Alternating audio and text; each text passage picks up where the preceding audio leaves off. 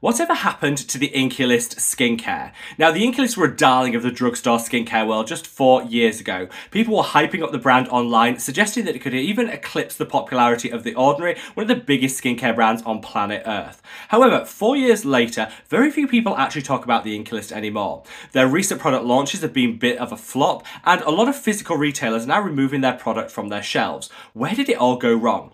Well, I think with the Inky List, it's definitely a case of marketing and kind of over-promising and under-delivering. They opted to go for innovative sounding ingredients. They made very bold claims about their products, and whilst often they did work, they could never live up to the hype that the brand wanted you to buy into, so people were just left disappointed. They also vastly increased their price point of their newer launches, meaning they lost some of that drugstore skincare focus that the brand were really loved for.